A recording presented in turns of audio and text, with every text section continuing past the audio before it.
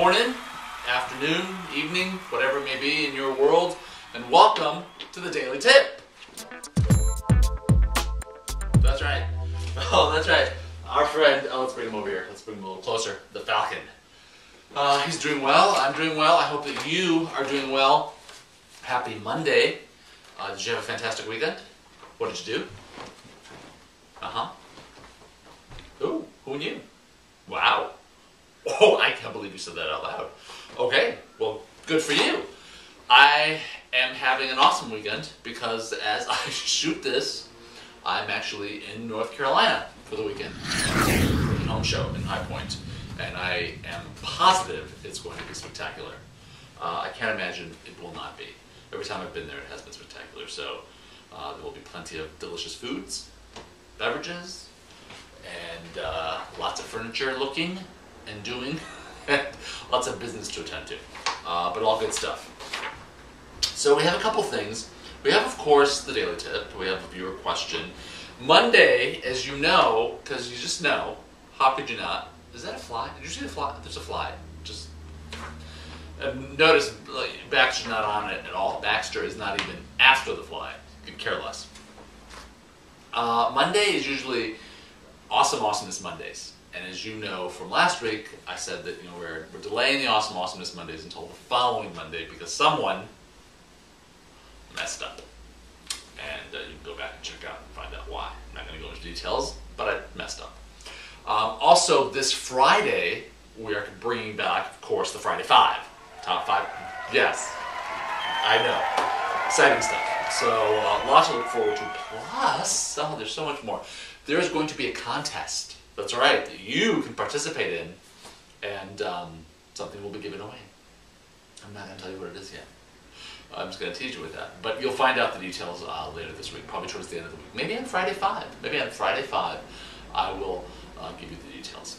Okay, so tip of the day today being April 19th, Monday. A great snickerdoodle cookie can make bad coffee taste better. This is good coffee.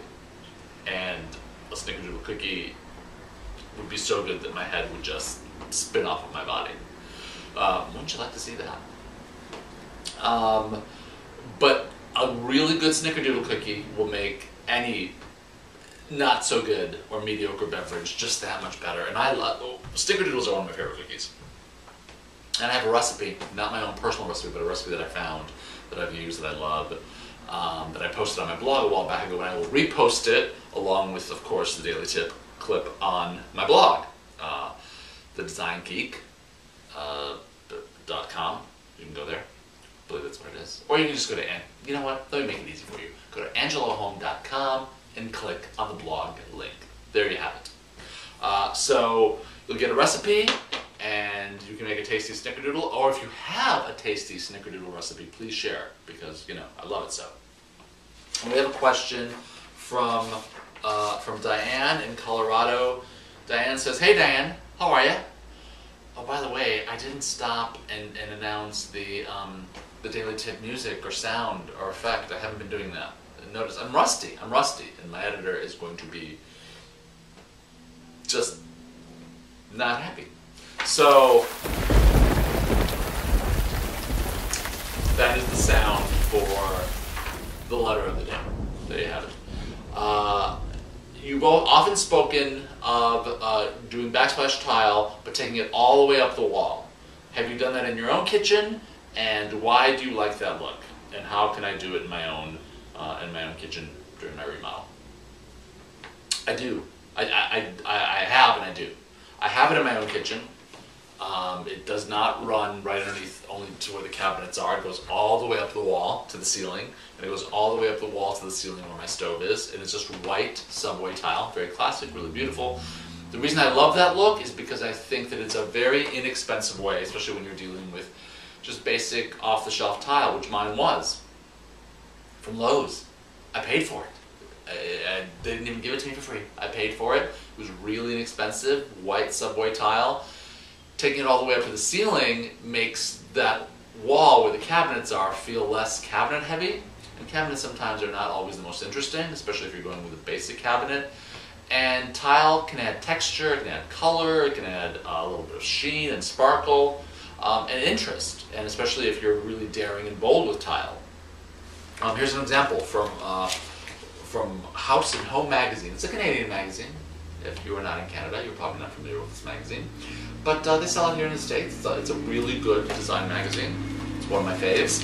And they have a kitchen here that they've done in tile all the way up. Notice it's not just the backsplash, it goes all the way up. Hopefully you can see that. And this is sort of a shimmery, metallic looking tile that's mostly silver, but a little bit of cool bluish gray and even some earth tones put in every once in a while. And it's beautiful. It makes that wall come alive. It makes what could have been just a really sort of blah wall feel much, much more interesting. I noticed on that wall all they had was a floating shelf and the hood above the stove. And that was it. The tile makes it. The tile is the art piece, if you will, Diane. So there you go. I'm a big fan of tile all the way up. And the same thing goes for bathrooms. If you are putting a tile backsplash, and you can, go all the way up. Go kooky crazy. Go tile-orific crazy. Because it's good stuff, and it's an inexpensive way to create a pop. That's it for Monday. Awesome Awesomeness returns the following Monday.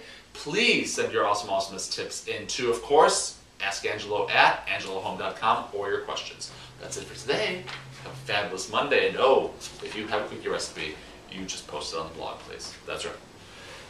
We'll see you tomorrow. Bye.